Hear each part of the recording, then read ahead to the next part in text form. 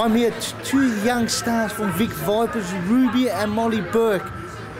I'll go to Molly first. You previously played with the AFA Eagles, now you crossed over to Vic Vipers. How are you finding that Vic Vipers under manager Spiro Cargill?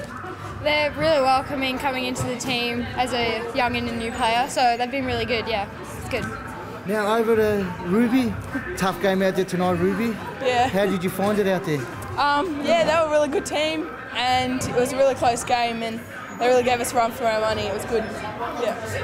This is your second season in the V-League, is that correct? Yeah. Do you think the tempo stepped up from last season? I'll go to Molly. Definitely, with the new team and everything, it's definitely another level, yeah. Have you found it, Ruby? Yeah, it's good. Yeah, it's a challenge, but it's good. You're currently fourth on the ladder, girls. The ambition was to make the top 4 this season? Definitely, yeah. We're still trying to get up there in the top 2, hopefully, at the end of the season, so, yeah. We've got the WFS Cup coming in the next 4 weeks. Do you think you can win it? First year? Yeah, maybe. Might have a chance. It was a great effort tonight without your keeper.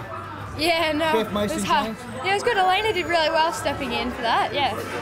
Girls, how did you get involved in futsal? Because your dad was a superstar AFL player at St Kilda. Go to you first, Ruby? I don't know. Someone just came up to us and asked if we wanted to play, and we said yeah. How about yourself, Molly? No, it was good. Yeah, someone just came up and asked if we wanted to try out, and it was good.